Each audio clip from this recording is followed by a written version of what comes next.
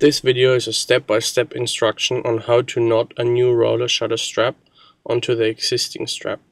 This technique will also save you opening the head box of the roller shutter. First, bend the old roller shutter strap about 5 cm below the point where it's coming out of the wall, and make a 1.5 to 2 cm long cut alongside the strap. Then unfold the strap and cut it off about 2 cm below the long side cut.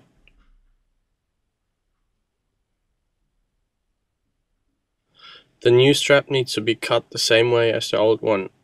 Therefore, it also needs to be folded and cut long ways for about 2 cm. By now you should have 2 straps with the long ways cut on each end. Now put the new strap through the cut in the old strap. Now you have to make sure the new strap is not twisted anywhere.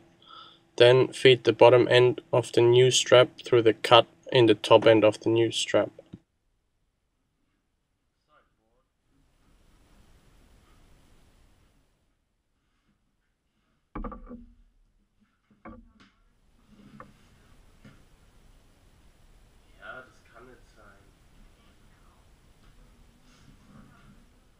Once the new strap is pulled all the way through the cut, it will form a knot.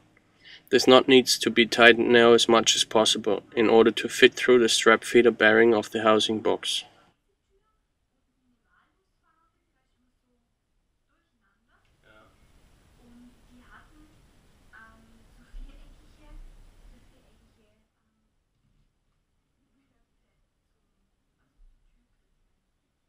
Thanks for watching my video.